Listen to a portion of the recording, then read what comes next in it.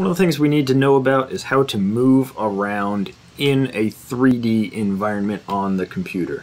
Now, I know most of you play games, 3D video games, things like that, so some of it might be a little intuitive, but you still need to know which buttons do what and kind of some of the main things. So there's three main ways we can move around in a 3D environment. One is called panning, where I can grab it and move side to side, up and down like that. One is called zooming, where you're zooming in and out. And the other is called orbiting, where you're moving around. You're orbiting, you're going around it. So you can go up and down like that.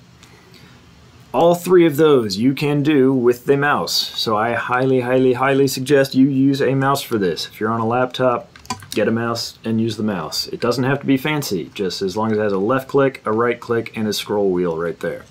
Right. All of those tools are also all right here on the right side of the screen. So this is kind of all your navigation stuff over here on the right side of the screen. This hand right here, and if you're ever not sure what something does in Inventor, if you just put your mouse over it and just let it sit there, it will tell you what it does. So panning, that hand is panning, moves it left and right, up and down like that. That is also just the regular left click on the mouse. So if I just click and hold, oh, I'm sorry, it's not the left click, it is the scroll wheel. If I click the scroll wheel like a button and hold it down, I can pan. So panning, the scroll wheel, click it like a button and hold it down and move it around. All right. The next one is zoom. Zoom in and out. Use the scroll wheel, zoom in and out. Pretty straightforward. You can also use this thing right here. One nice thing about this button right here, it says zoom all.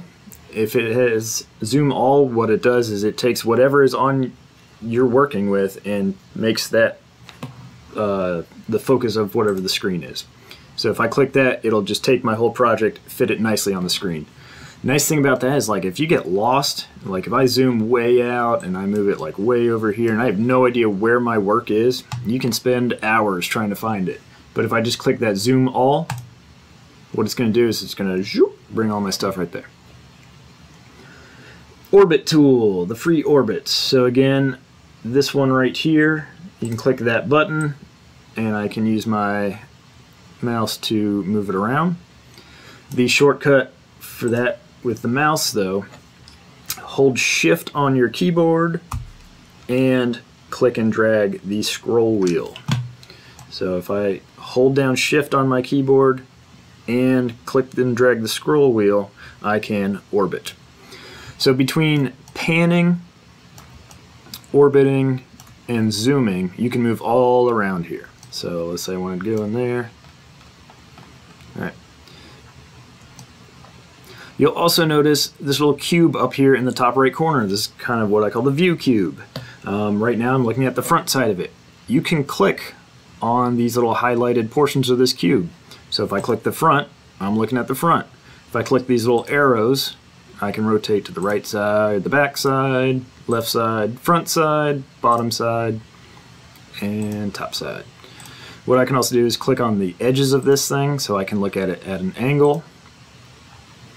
You can also, if I'm looking at it like this, you see this little left curved arrow and right curved arrow that will let me rotate whatever I'm doing right there. So those might be helpful if you get lost, if you need to position something, trying to look at something. You've always got this little view cube right here, and you've got these camera buttons, which are also with the mouse. Next thing we need to know how to do is to save our work. You'll notice this house is different than my last house because my computer did something and it did not save my work. Inventor will not save automatically for you. It might do some things behind the scenes, but don't get in the habit of let the computer do the work for you. Get in the habit of saving your work. You know, there used to be a saying called save early, save often. Make sure you're saving your work. When you start getting going, give it a name, give it a good name that you know what it is, and save it in a location where you know where it is. You know, if you just say, hey, I saved it, I'm going to come up to you and say, hey, where did you save it to? Did you save it to your Google Drive? Did you save it to your documents? make sure you know. So let's save this house right here to our Google Drive. Google Drive's nice because, you know, it's not dependent on the computer. You can open it up anywhere. All right. Right now, I do not have my Google Drive open on my computer. So if you're on these school computers, I'm going to hit that. I'm going to go to just click on Google Drive. That should open up my Google Drive for me. I'm going to let that log in. All right. So that should be logged in. Now let's save this. So I'm going to go to File. I'm going to go to Save As. Save versus Save As. The first time you do it, click on Save As. That lets you give it a name. Every time after that, you can click Save. The difference is Save As, you can give it a name. Save just saves it to whatever you already named it. So the first time, do Save As. Where do we want to save it? Don't just hit save wherever it is. Find where you want to save it. Let's save it to our Google Drive. So I'm going to click that. I'm going to, if you don't have Google Drive right there, you might have this PC. Go down to your Google Drive. Remember, you have My Drive and Shared Drive. Go to My Drive. Go to your engineering folder, which you should have made already, and give it a name that makes sense. This is a house. I'm going to call it House Demo. And I'm going to hit save.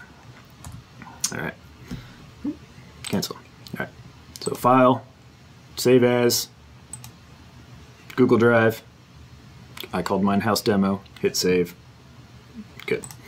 All right. So that's saved. Now, if something were to happen, if I come back a later time, I'm going to say it's the end of the period. If I hit exit, I'm going to exit Inventor. Next time I open it, I'm going to hit open up Inventor again.